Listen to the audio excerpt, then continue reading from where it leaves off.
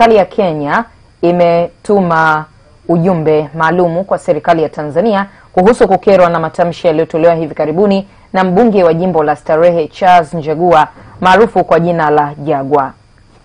Ujumbe huo kutoka kwa Rais Uhuru Kenyatta wa Kenya umewasilishwa jijini Dar es Salaam na balozi wa Kenya hapa nchini Dan Kazungu kwa Waziri Mkuu Kassim Majaliwa aliyopokea kwa niaba ya Rais Dr. John Magufuli. Tupate taarifa zaidi.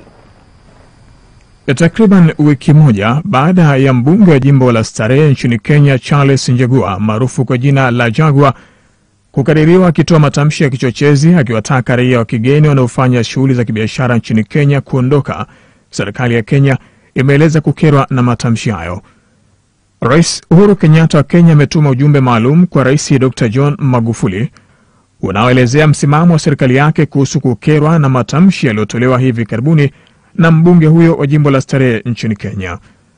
Akipokea ujumbe huo jijini Dar es Salaam uliowasilishwa na balozi wa Kenya hapa nchini Dan Kazungu, Waziri Mkuu Kassim Majaliwa amesema Watanzania wamefurahishwa na hatua zilizochukuliwa na serikali ya Kenya dhidi ya mbunge huyo, zinazodhihirisha matamshi hayo hayakuwa msimamo wa serikali ya Kenya wala wananchi wake, na kwamba serikali ya Kenya inatambua mahusiano yetu, serikali ya Kenya inaheshimu mahusiano yetu, serikali ya Kenya inawatambua Watanzania kama ni ndugu, kama ambavyo Watanzania nasi tunatambua Wakenya kuwa ni ndugu, majirani, marafiki, na kwamba nchi hizi mbili zinayo mahusiano ya karibu sana.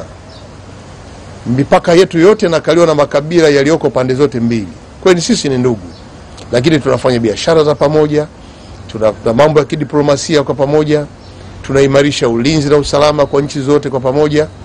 Waziri Mkuu ametoa wito kwa viongozi na wananchi wa nchi za Jumuiya ya Afrika Mashariki kujiepusha na kauli zenye viashiria vya kujenga chuki, kwani kauli hizo zisipodhibitiwa mapema zinaweza kusababisha hofu na kutokuelewana miongoni mwao. Kwa upande wake, balozi wa Kenya hapa nchini Dan Kazungu amemshukuru Waziri Mkuu kwa kauli yake aliyoitoa bungeni jijini Dodoma iliyowataka Watanzania kuwa watulivu kwa kuwa ni msimamo wake binafsi. Mambo haya yalipotokea alionyesha uongozi wa hali ya juu. Alisimama bunge, mimi nilimwona, na maneno aliyosema hakika ni maneno ya busara, maneno ya kutia faraja, maneno ya uongozi.